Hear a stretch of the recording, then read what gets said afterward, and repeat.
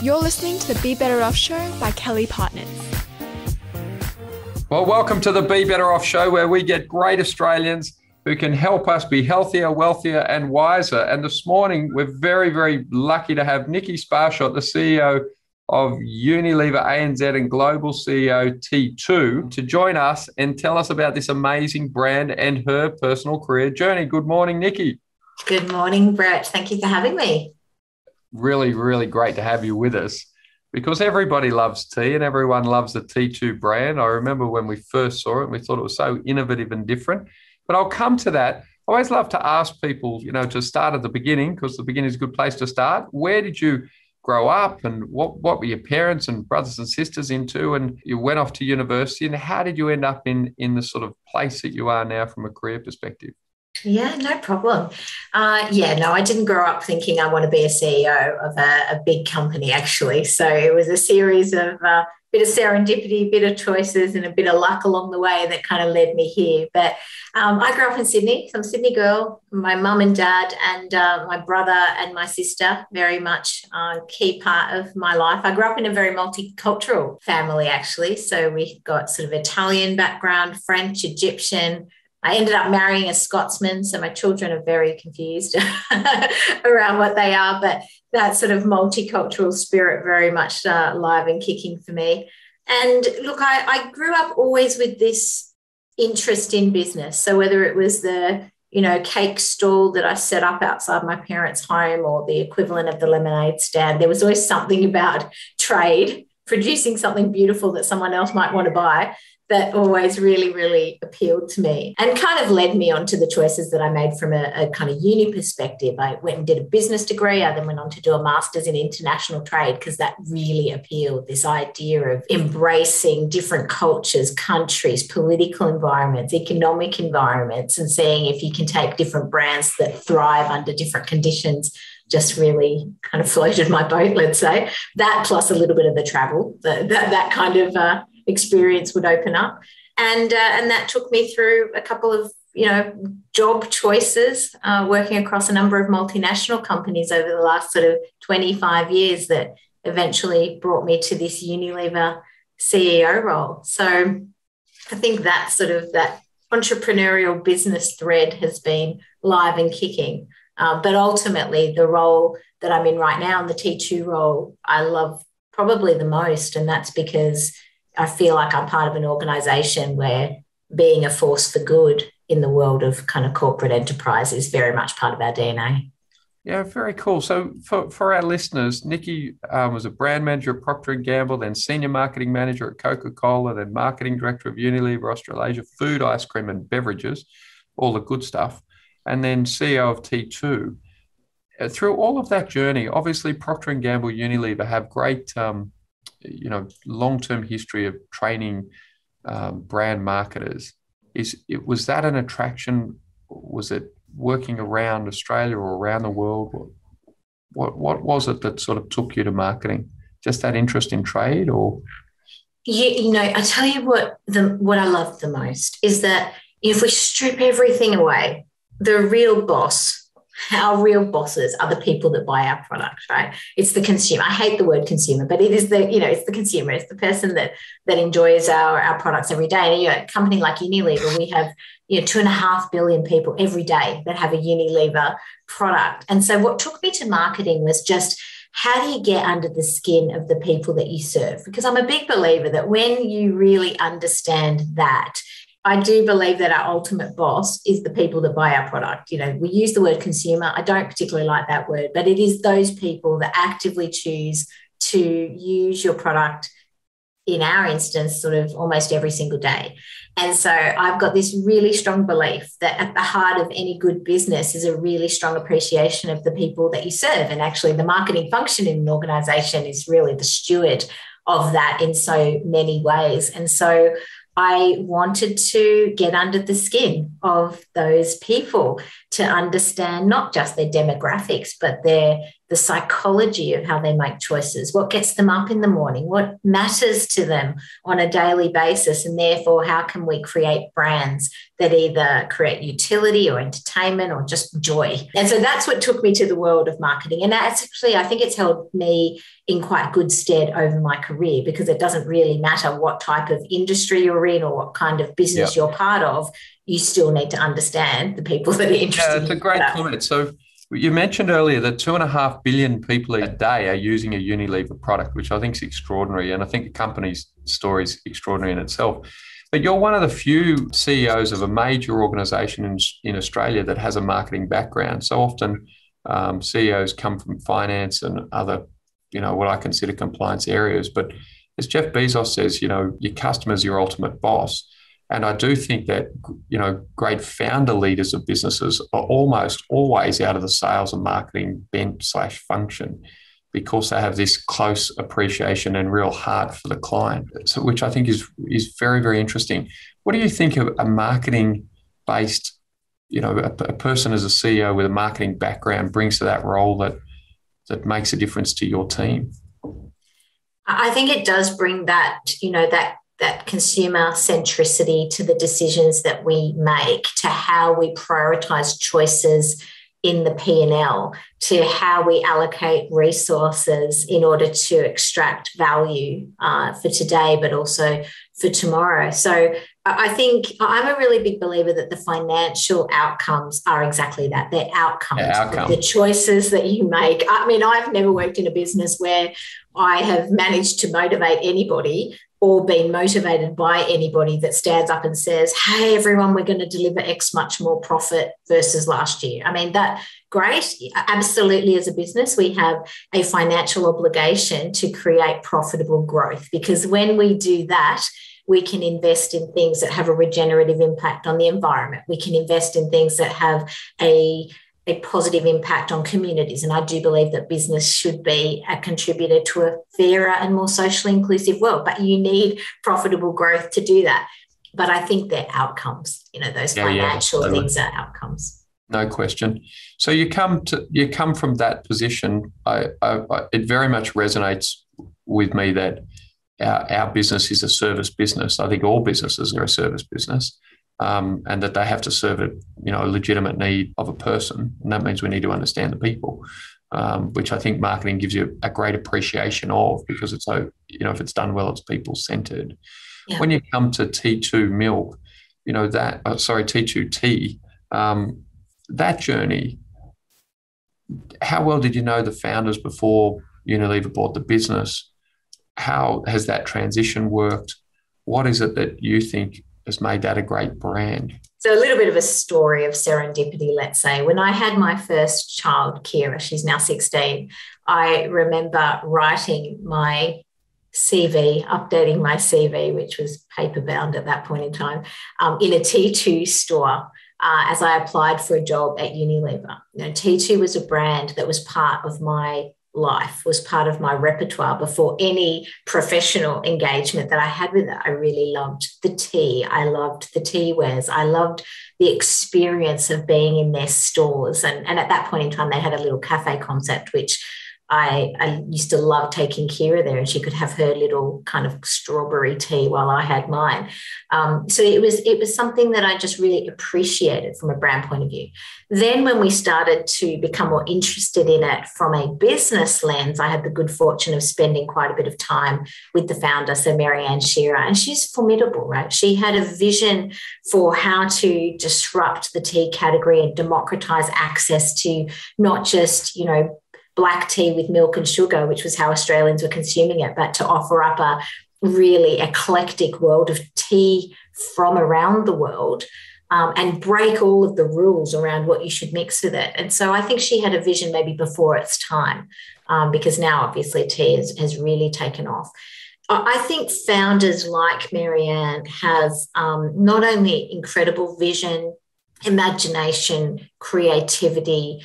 They focus on the opportunity cost of not doing something as opposed to the risk of doing it quite often.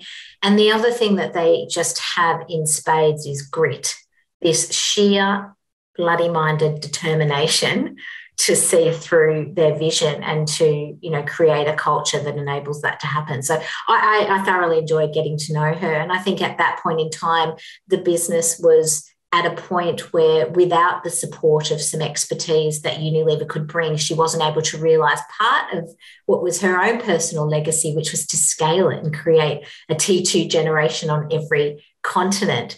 And so we were able to bring the capability that sat in Unilever with the magic that also sat in T2 to then be able to scale that business across the globe. So that's been a fantastic journey for me to be on professionally, but also personally. Yeah, it was funny when I saw the brand, I loved what they were doing because I love great brands, and I share your enthusiasm for their sort of in-store experience. And interestingly, sort of having an understanding of Unilever, when I saw that deal happen, I thought, okay, that actually makes sense. You see a lot of deals happen and you can't see the logic. Yeah. But the logic there, to me seemed to be really obvious. But I guess in all these partnerships is, the magic is in the execution. How did you then partner to write the business plan together? How do you keep I guess often the vision of a founder is different to the short-term metrics of corporations.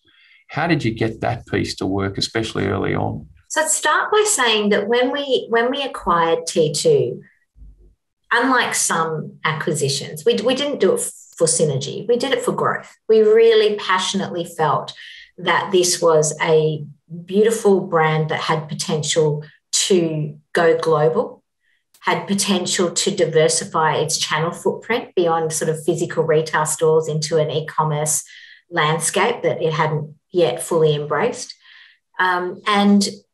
And we also felt that there was, new product potential and innovation potential that hadn't yet been fully leveraged. So we never placed very strict short-term objectives on that. We were always investing ahead of the curve in order to be able to create something that was going to yield value beyond 1 year. Right? It's quite easy to deliver a 1 year result. It's how do you build consistency and sustainability in that. And of course, there's sometimes tensions that come with corporations and smaller sort of founder-like startup setups. But I think where it really worked was when we respected each other's expertise. So, where we carved out how to unlock the respective superpowers that sit in the organisation. Like I'm a big believer of sort of every organisation is a bit like Marvel Avengers, right? There's like superpowers that sit in different parts of the business. How do you bring them together to actually do something really formidable? And that was great. And actually that first new market entry into the UK brought some real success and momentum. We got many things right. We also didn't. We failed in some areas, and that was good learning to then help us as we went into the US or as we went into Singapore. But I think, look, at the heart of your question, it was around sharing a common vision, a passion for unlocking the strengths that sat in both organisations. And then maybe the last one is a cultural one, and it's quite important cultural one. It was how to respect the past and take the very rich DNA that existed in T2 and not lose it, but at the same time recognise that sort of what got us here wouldn't get us there, and therefore how do you embrace a new future as well and bring the new and the old, or the traditional and the pioneering, together in a way that you could do something that had not been done before. Yeah, and so at that time, like the global CEO of Unilever had his own dramas of trying to get his shareholders to think more than 10 minutes in advance. How do you make these small deals work in a massive organisation that's also got those challenges running? Are you able to? Was it on the Australian P&L, or how did you actually manage that? When we make acquisitions like this, we do it for the strength of the brand, but also for the capability that it gives us. So acquiring a business like T2 and many of the other acquisitions that Unilever has made over the years has also been about capability. We are an FMCG company predominantly, and therefore our strengths have largely sat in that, let's say, more traditional channel space, supermarkets, grocery, etc. And this was a business that was in bricks and mortar retail, for which we had some experience for sure, but wasn't our bread and butter, and had the potential to really invest in the direct-to-consumer channel and really understand what it was like to, just to some extent cut out the middleman and have a direct relationship with the people that we serve, with our community of advocates. And that's very attractive to investors as well. This is a company that is trying to reimagine a future for itself that's different to the legacy of the past. So we had a lot of support from investors, from our board, and from the executive leadership team of Unilever as well.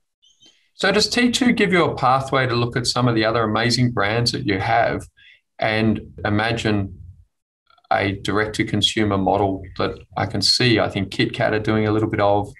I'm sure I've seen a Kit Kat store or a Nestle store. But you think of things like Cornetto and other amazing brands that you have.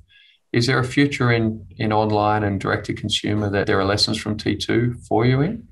Yeah, undeniably. So across our brand portfolios, just how do you have different relationships with consumers? And again, at the heart of it, none of this is rocket science, right? It's just, we just want to be where people are. If people are online, then, because it's actually convenient to be able to shop 24/7, or when the kids are in bed, or, when you've got 5 minutes, then we want to be part of that journey as well. So I think probably every company and every brand at their peril needs to be looking at where people are. Yeah. So you come through, you've got the T2 piece, but you've also got the Unilever piece. What is it that excites you about your career? And I guess to your 20-year-old self, I love to ask people, to your 18-year-old self or 20-year-old self, what are the things that you think you've learned the most, that have helped you the most, that you wish you knew when you were 20? The first one is, don't aimlessly seek to climb a corporate ladder. Try to build a career that has a set of really rich, different experiences. So when I think about career now, or if I'm giving advice to others, including my kids, it's a bit more like a rock climbing wall. Sometimes you're going to make steps up. Sometimes you're going to go to the side. Sometimes you might even go back a little bit because you're learning something that is not native to you, but you want to go get that experience because it's where the future's heading. These are good choices. So think about your career as a rock climbing wall and try to fill your toolkit with many different tools. And then you can sharpen where you want to put your energies and efforts based on your own kind of superpowers, I would say. It's a good analogy. It's a very good analogy. Because the great rock climbers are very strong, they're very flexible of body, but also of mind. And sometimes the wall, the way it looks from where you are isn't actually, up's not up and down's not down. That's right. So that spatial awareness is very interesting. Yeah, that would be the first thing. And related to that, the second thing I would say is just have courage. We fear what we don't know, and yet stepping into the unknown quite often can be the most exhilarating choice that you can make. So I've always taken a path less travelled, more often than not. And I've usually taken a deep breath when I've done it and gone, oh, is that going to be the right thing? And people have said to me, gosh, why did you make that choice? But I've done it for the opportunity and the experience that it brings. So I would say courage is a really, really, I think it's actually a differentiator for people in corporate environments and beyond sort of these days. And the last thing I would say is have some fun along the way. We spend a lot of time at work, more time than with our families and friends. And you got to fill your bucket, because you can't give energy to others if you don't have energy for yourself. Yeah. And so I don't know if fun comes up often enough as a critical imperative of an organisation or a team that you're part of. But hell, there are going to be plenty of problems that come our way. It's good to be able to know that you're part of a team where you can also have a bit of joy. I don't think that having joy and having fun is the domain of your social life alone. I think it is important to have that dimension in your work. I think it's so true. No question. I think you also bring energy to a situation, and you can so often choose the energy that you bring. So my superpower is finding amazing people and bringing them together. And when I see, the one pager that I was sent on you, the career observation I note is that you've been in most of your roles for 5 years. And, one of the things I've seen so often today is they think they can get done in 5 minutes what actually takes 5 years. And that in a role, getting the depth, you sort of just don't know what you don't know, and doing things more than once does tend to build a bit of mastery. So I thought that was, I looked at your one page and it was the first thing I noticed. I often get, one pages on people's careers put in front of me and I'm like, okay, they've done, 1 year everywhere. And Right. and it's almost like they've got nowhere because they haven't actually done anything, which is really interesting. So that 20-year-old self, you're saying, be courageous, understand that your career is a bit more like rock climbing, which I think I've never heard before. And I think it's a very, very good distinction, and bring some energy and joy to what you're doing because you spend so much time at work. In terms of finding the people that have given you great opportunities, how did you find them, and have your professional networks been important? What role do you think that's played? I think a really important one. So I've had the very good fortune of working with some of the best leaders I could have had, right? They're exceptionally good at what they do. So they have incredibly good capability and very good IQ that they leverage to great effect, as well as EQ in equal measure. I've equally worked with some people that I have learnt a lot from, but not because they've been awesome, but because they've been less than awesome. But I look back. I was having that conversation this morning. Right. You learn more from them. And you actually do, right? So as painful as the situation is at that point in time, It's funny how much they actually help you to decide how you're going to show up and not show up. And so I'm grateful for both of those experiences. But what I've also learned is, generosity is a real thing. People have been very generous with me, with their time, with their advice, with introductions, and I do the same for others. I do karma's a thing in my mind.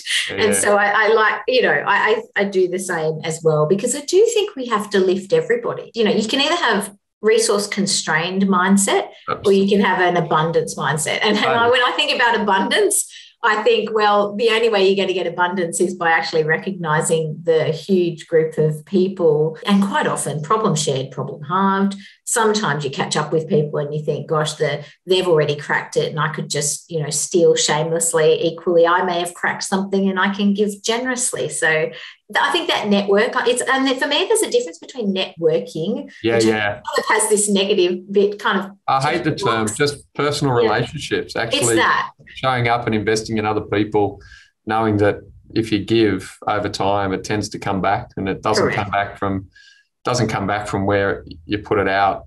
I'm a huge believer in karma and momentum. I just believe in it. So you think that generosity of spirit that other people have shown to you and that you've been able to pass on to others has been something that's very much animated your career? Absolutely. Yeah, I do. I really, really do. And I think because it's easy to get trapped in your own echo chamber, isn't it? And maybe even more so over the last 2 years when we've been, remote and at home. And so just those engagements with others that can provide a different perspective, I think is really important. And, there's a lot that's sort of being said around diversity of perspective, but I think it is critically important. It's easy to say it, but actually when you truly harness it, that's when you actually get the benefit of expertise and beginner's mindset. I think the 5-6 years experience that I bring is my biggest strength and my blind spot that I can bring to the table. And so I go out of my way to check myself, to just sort of make sure that the choices I'm making or where I'm seeking my advice is diverse enough such that I'm not missing something, because otherwise I might make a decision based on experience it's just not relevant today, especially with the pace of change that we're seeing. Yeah, I'm a huge advocate of diversity, and importantly, rather than but. I think people don't do enough geographic diversity. So they're stuck in one suburb, particularly in Sydney. They don't do enough age diversity. In particular, we're very ageist. You can't be sexist, but you can be ageist. And I think we're incredibly ageist and we miss a lot because of it. Our boards of directors come from 3 suburbs. Our senior executive teams come from 5 schools. That's still hugely prevalent. Whereas, virtually the corporate class that speaks the most about diversity practices at the least. Like, I'd love to see state parliament have to sit, for a month each year from Orange and a month each year from Campbelltown and a month each year from Wollongong, so that they'd have to drive there every day or get there on the public transport that they provide. I think that's exactly right. There's something about lived experience here. And that's why I understand quotas, but because the pendulum is so far from where it needs to be that sometimes this helps to just shift the needle. But you can have a very different looking set of people sitting around a boardroom table or an executive table, which makes you feel good that you may have captured diversity. But actually, if they're all thinking the same way and confirmation bias is live and kicking, then actually you've not really done anything. So, I actually think it's about the thought that people bring, the perspective that they bring, and that, you've got to be able to then cope with the inconvenient truth that comes with that, because our job is not to sit around the table and high-five each other because we're harmonious in our thinking, but actually high-five ourselves because we might have different points of view. But if we can harness that dynamic tension well, then more often than not, we're going to get to outcomes that we wouldn't have been able to get to on our own. And I agree with you. There's so much work to be done, even in a country like Australia that's supposed to be as progressive as it is in this space.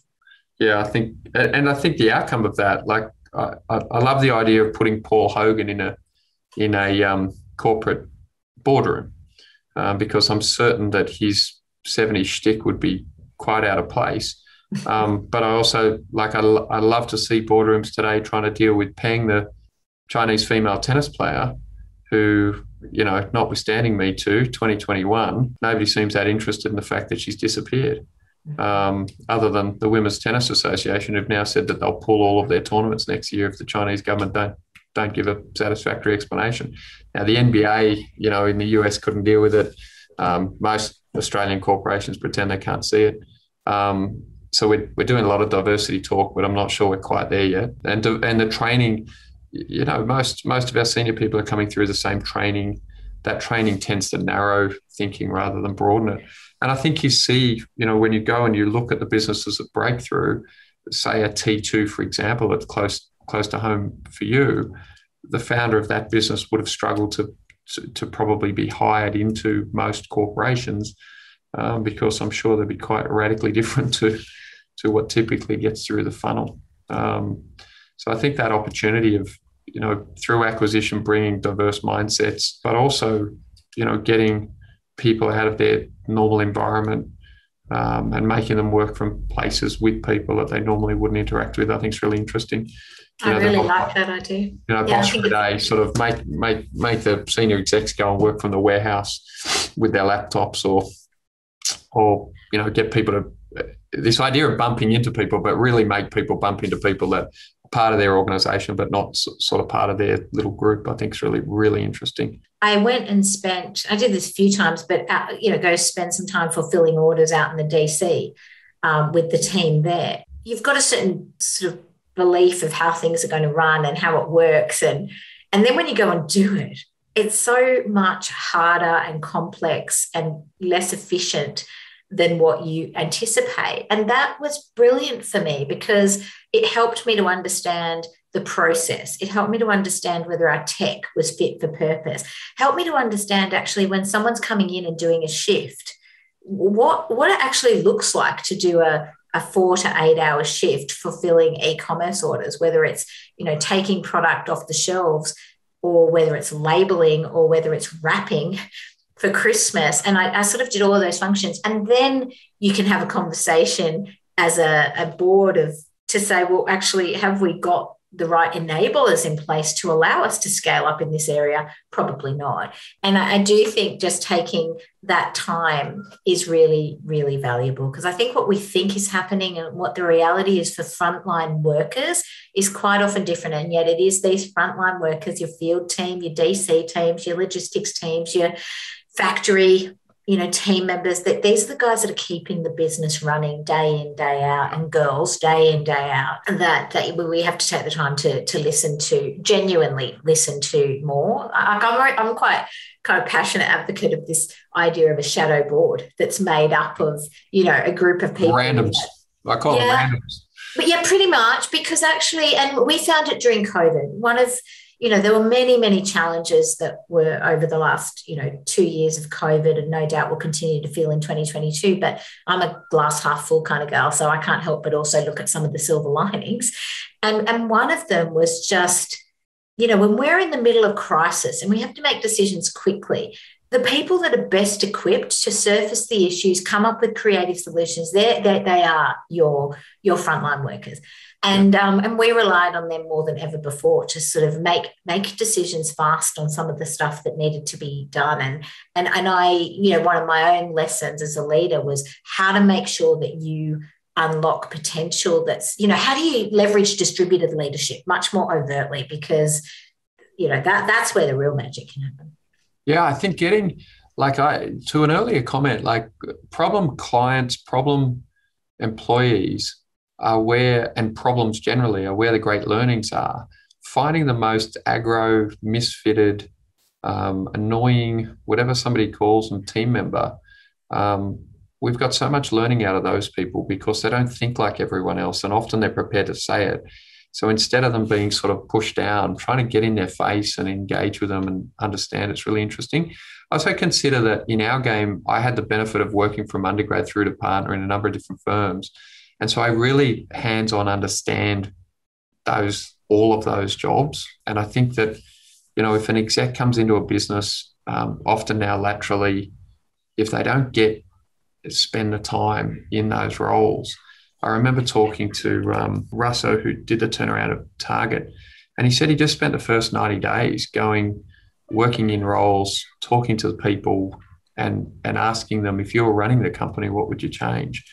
And he took a junior accounts member and they made the list, and then they valued the financial impact of every decision. And then they stack ranked them, went back to those teams and asked them to implement them. And they turned a business that was losing a lot of money into a business that was making some money. The turnaround was billions. But it's quite an interesting theme, and I'm passionate about the idea of letting people fight out an answer with you, rather than sort of bottom-up leadership, trying to get into those frontline roles and find out what the hell's actually going on. Because I believe people are good. I'm a half full guy. I believe people are good, that they want to do good. They want to come to work and feel valued and do good things. They don't come to work to steal. So the question is, how do you ask them, how do you get them to share with you? Yeah. Better. So true. And I think it's how do you occupy. It's like duality is the thing, right? How do you operate 30,000 feet in the air so that you can actually create a vision and a plan that's forward thinking as well, because you need to be able to lay the foundations to enable that to be realised, but simultaneously get deep in the weeds at times and roll up your sleeves and muck in. And you can't sort of just choose to operate in one domain. Actually, I think if I was 30, I think if I was deep in the weeds every day out in the field with the team, the guys would, and the girls would be like, wow, just back off and give us our space. And yet, and at the same time, so I need to be able to go between both. And I think any good leader, irrespective of what role they hold in an organisation, I think needs to be able to do that as well. And it's also, I think, helping sort of more junior people as they come through the ranks of the organisation to also get 30,000 feet in the air, help them to understand that sometimes the choices today might not make sense if you're only looking at a 30-day horizon, or if you're looking at even a 6-month horizon, but actually that they are going to enable us to be sustainable into the future in a really meaningful way. And I think helping people to do the and is really important. Yeah, particularly with brand. If you're trying to build brand, it's decades, not minutes. And to have that, you see a lot of brands sort of, I think, shed a lot of equity through short-termism, underinvest in the long-term position, and trying to get everyone on board to understand that right through the organisation, operations, and and everything else you're doing, I think, is so important.